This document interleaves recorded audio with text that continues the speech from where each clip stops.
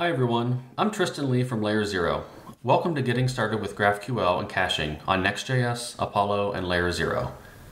Today's talk is going to be hands-on with GraphQL. Our stack will be the popular Next.js framework, Apollo client for front-end fetching, and Apollo server as our GraphQL endpoint, and this will all be running on Layer0. The task today will be converting a REST API to GraphQL, and then at the end as a bonus, we'll be using Layer0 to cache the GraphQL API at the edge. If you're not familiar with Layer0 by Limelight, we're basically a production-ready modern web hosting in a box. Everything you need from serverless, CDN, observability, RUM, and more. We're backed by Limelight Networks, and if you're not familiar with Limelight, they're the second largest private edge caching on the planet. Really well known for video streaming by big names in the industry, and with our large bandwidth, we're making our way into the CDN space.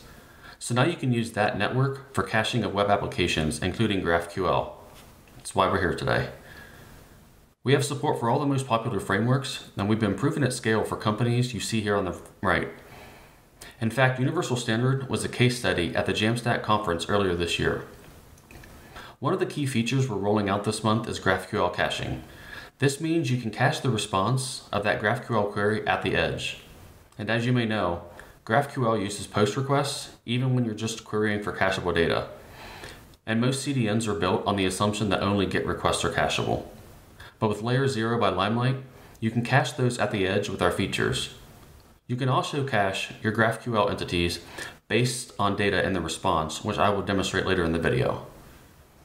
Layer0 can also be used for third-party GraphQL endpoints.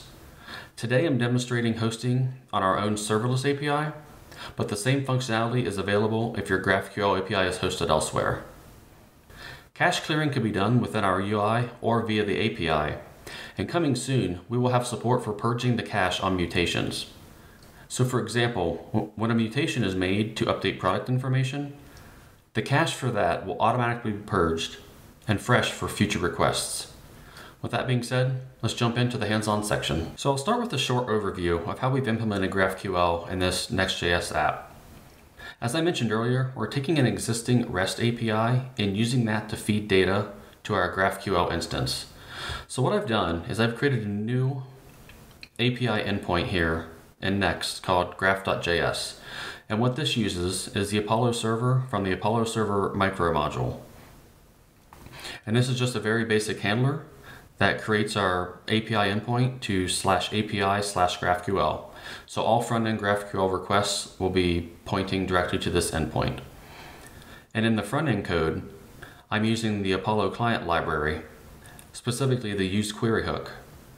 And this is what I use to fetch the data for the different categories and products from the browser.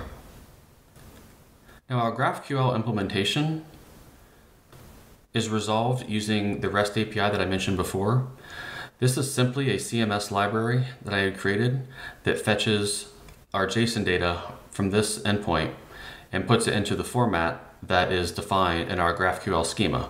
So as you can see, we've got our category and product schema and the different queries for getting the categories, getting the products of the category, and lastly, getting a specific product. So let's start up the Next server and see how this application works. So here, the header component does a fetch to get the different categories as seen here. Obviously within each category are its products, and further down to the product details. Each item I click on creates a new query to fetch the data, none of which are cached, and would be costly to both fetching from the backend each time and a slow experience for the user. So let's look into how we can add cache logic to these requests. When you initialize an application with Layer0, we create a routes.js file which controls the edge logic for routing and caching of the requests that come in. To add caching to our GraphQL API, we need to define the path of the GraphQL API, the name of the operation, and the cache configuration object. In this case, I have pre-configured this to live for 1 hour on the edge. Next, we define the different GraphQL operations. For each operation, we will also create a cache handler and pass it our cache configuration. In order to give granular control over what responses can be purged from the edge cache, we can set a surrogate key that, in this case, is specific to the individual product. Using the render with app handler, we are telling Layer0 to apply the defined caching behavior, continue to process the request with Next.js, and then in the response, we derive the surrogate key based on the product ID. Now we have the ability to purge the cache specific to this product should the data become stale. Once we've made the changes, we can start the Layer0 development server.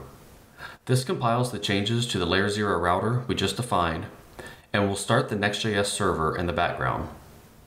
This way, all requests are received by Layer0, then proxy to Next.js for handling of the GraphQL request, and then Layer0 sends a response with the result in the modified cache headers. Now back on our app, we can use Layer0's dev tool to enable caching in the development environment.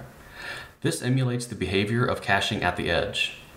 To test our cache changes, we can click through a few of the links to warm up the cache. These are expected to be misses as noted by the red icon because they have not yet been requested. After a few clicks around to cache some of the responses, we can refresh and see that our GraphQL requests are indicating yellow, which defines a hit at the edge. Further inspection of the response headers, we can see that the product was given a surrogate key that we defined.